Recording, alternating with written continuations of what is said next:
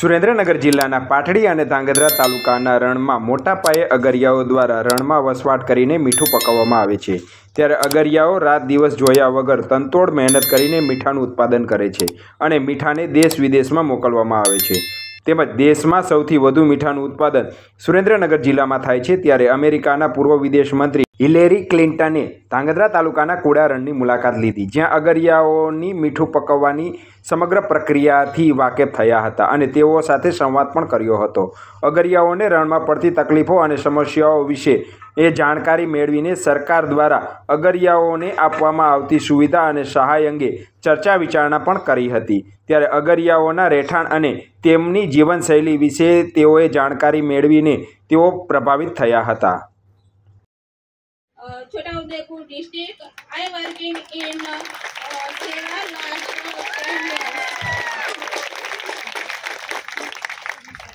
વાતાવરણના બદલાવથી હું છોટાઉદેપુરની વાત કરું તો જુલાઈ માસમાં જે 23 દિવસમાં 23 ઇંચ વરસાદ પડ્યો, તેના લીધે નદી તળાવ અને ઘરોમાં પાણી ઘૂસી ગયા, જેનાથી છોટાઉદેપુરના 19 ગામોના 1500 સભ્ય બહેનોને ઘર વખરી અને પશુપાલન અને ખેતીમાં 100% જેટલું નુકસાન થયું, જેનાથી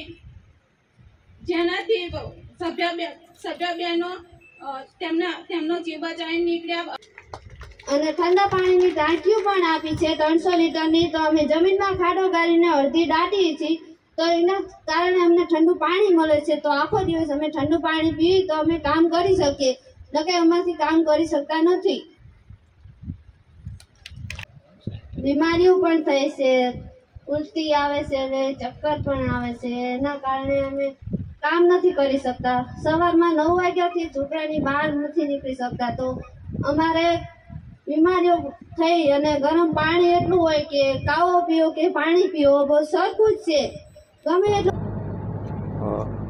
bill gates Melinda foundation, રોકરફિલર foundation, Clinton foundation આ બધા ભેગા થઈ અને 50 મિલિયનનું એક ફંડ ઊભું કર્યું છે।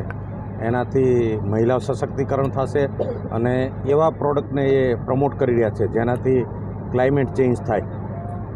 એટલે આ એક કોઈપણ ઇનિશિયેટિવ શરૂઆતમાં નાનું જ હોય છે, તો પછી એ ઇનિશિયેટિવમાં બધા જોડાતા હોય છે। એટલે આજે સારું ઇનિશિયેટિવ ધાંગધ્રાની ધરતી ઉપર છેવાડાનો, જ્યાં હજી પણ વિકાસ પહોંચ્યો નથી, ત્યાં અગરિયાનું જીવન પહેલાં કરતાં ઘણું બેટર થયું। સોલારની પેનલને એના માધ્યમથી વિકાસ સતત ચાલતી પ્રક્રિયા હોય છે। એટલે હજી પણ જે અંત્યોદયથી સર્વોદયની જે કલ્પના છે છેવાડાના માનવીના વિકાસ માટે, આ પ્રકારની અનેક એક્ટિવિટી સરકાર અને NGO બધા સાથે મળીને કામ કરશું ત્યારે જ ભારત વિશ્વગુરુ। અગરિયા એ પ્રકૃતિની સાથે રહીને જ કામ કરતા હોય છે।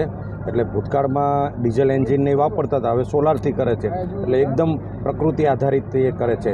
સેવા ફાઉન્ડેશન ગોબર ગેસથી લઈ અને મહિલા સશક્તિકરણ સાથે સાથે એક એન્વાયરમેન્ટનું પણ બચાવવાનું કામ કરી રહ્યા છે। આજે સેવા ફાઉન્ડેશન દ્વારા પ્લાસ્ટિકના કચરા વીણવાથી લઈને એનું રીપ્રોસેસિંગ, એટલે ટૂંકમાં ક્લાઇમેટને ધ્યાનમાં રાખીને પણ એ સંસ્થા કામ કરતી હોય છે। SEWA, the Self-Employed Women's Association, to announce a $50 million global climate resilience fund to work with SEWA, which, as you may know, consists of women who are self-employed, working primarily outside, whether it is agriculture or the salt pans we saw here today, or street vendors or construction or waste recycling. All of those jobs, they are in the heat outside, and the heat, as you know, has gotten much worse.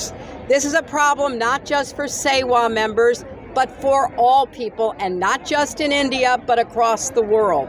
We have to deal with climate change, and while we are doing that, we have to protect workers from extreme heat. So I'm excited to be here, and I'm excited about our partnership. Thank you very much.